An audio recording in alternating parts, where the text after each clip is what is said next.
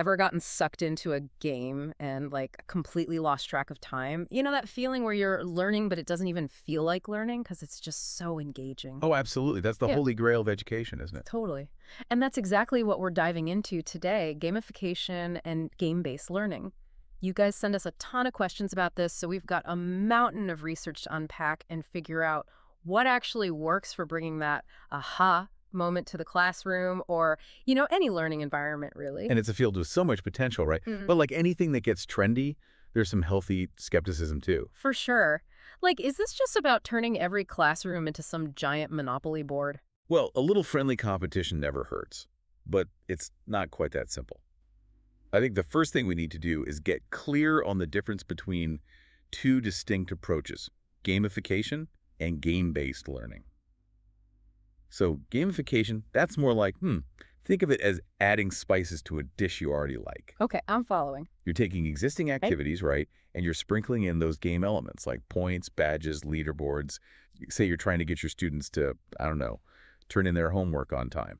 You could gamify that by turning it into a race to the top of the leaderboard. I like it. So instead of just like lecturing about the importance of deadlines, you're making it fun, maybe even a little competitive. Exactly. Now, game-based learning, that's a whole other beast. That's the feast itself, not just the seasoning. Okay, so instead of just gamifying a quiz on fractions, you'd have kids playing a game where they actually have to like strategize with dividing up resources, learning those math concepts more organically. Exactly. Now, using games in education isn't new, right? Hmm. But the term gamification itself is relatively recent. It really emerged around like 2010, and then the formal research really took off from there. Interesting. So pretty new as a formal field of study. Oh, yeah, absolutely. Yeah. But here's a fun fact for you. Elements of gamification were actually used by the USSR Army way back in the day. Really? Yeah, think about it. Badges, rankings, all that they were using those things to motivate soldiers and enhance training. Wow, that's wild.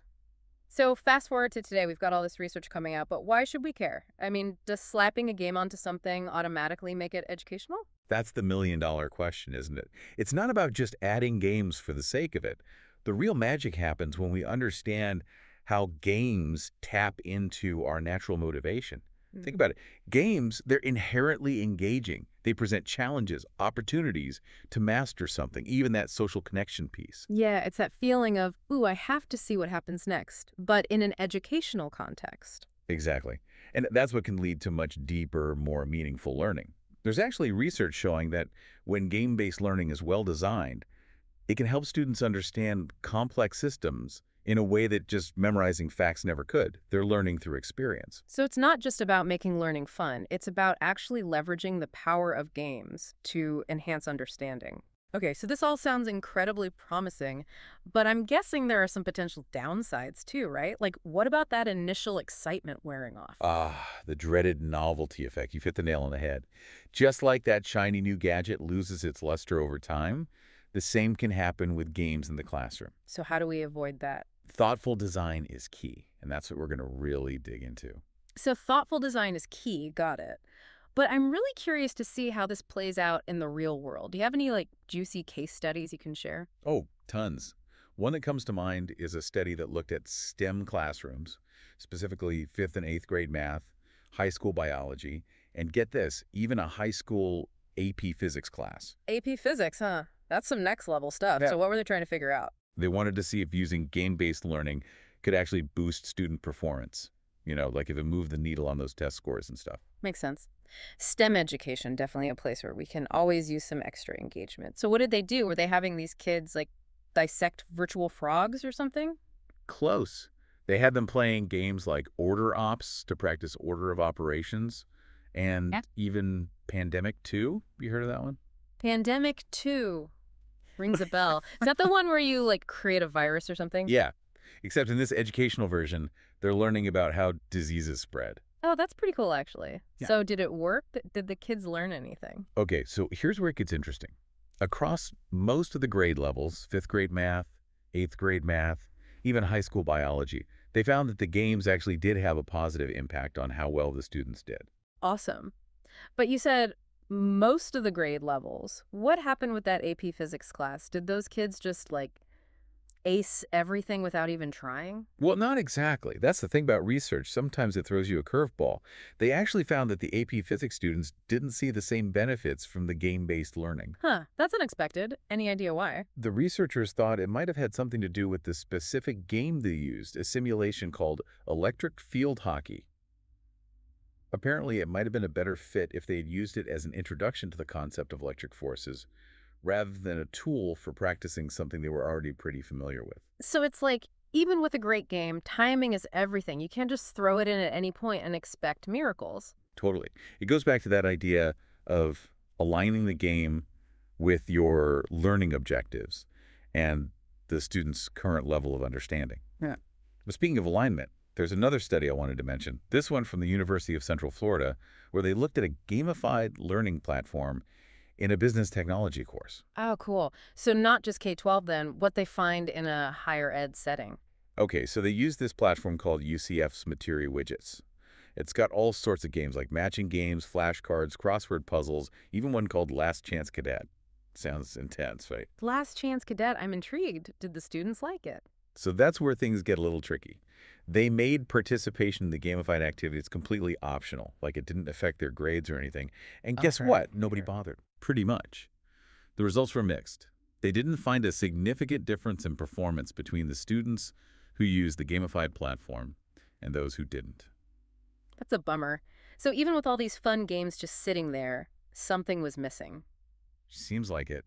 The researchers figured that without any real stakes involved, students just weren't that motivated to really engage with the material. Makes sense to me. It's like those loyalty programs. If there's no actual reward, I'm probably not changing my shopping habits. Exactly. And it highlights a really important point. Motivation matters. You can have the most brilliantly designed gamified system in the world, but if it doesn't tap into what drives the learners, whether that's good grades, recognition, or just the feeling of accomplishment, it's not going to have the impact you're hoping for. So you've got one study showing some real promise for game-based learning in STEM, with the caveat that timing is crucial, and another highlighting the importance of motivation when it comes to gamification.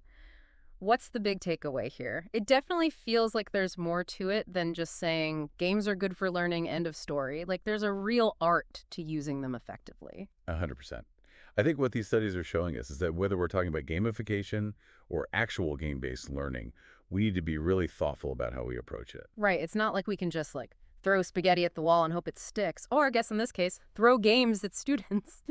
So what are some like key takeaways here? What should our listeners be thinking about if they want to bring this into their own classrooms? Well, if I had to pick one thing, it's design, design, design. You can't just slap some points on a worksheet and call it gamification. Right, like congratulations, you did your multiplication tables, here's a sticker. Exactly. And on the flip side, you can't just grab a random game off the shelf and expect it to magically align with your curriculum. So it's got to be intentional. Absolutely. The game or the game elements you're using, they have to support those learning goals you've set. And remember that AP Physics class we talked about, timing matters too. A game that falls flat at one stage of learning might be just the ticket at another. It's about finding the right tool for the job, basically. Yeah. And we can't forget about that motivation piece we were talking about earlier. So important. You really need to know your audience. What makes them tick? What gets them excited about learning? A leaderboard might work wonders for one group of students, while another group won't respond better to, say, collaborative challenges.